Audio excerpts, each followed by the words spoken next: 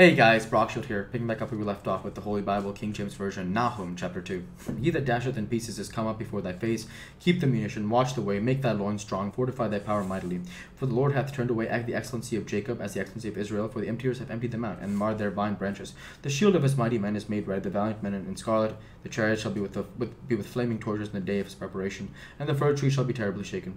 The chariot shall rage in the streets, that they shall jostle one against another in the broad ways. They shall seem like torches. They shall run like the lightnings. He shall recount to his worthies. They shall stumble in their walk. They shall make haste to the wall thereof, and the defense shall be prepared. The gates of the river shall be opened, and the palace shall be dissolved.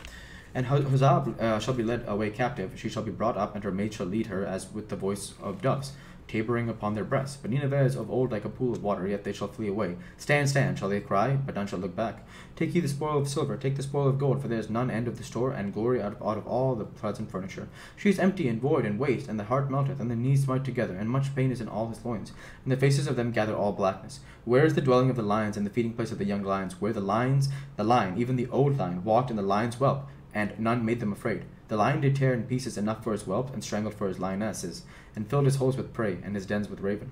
Behold, I am against thee, saith the Lord of hosts, and I will burn her chariots in the smoke, and the sword shall devour thy young lions. I will cut off thy prey from the earth, and the voice of thy messenger shall no more be heard.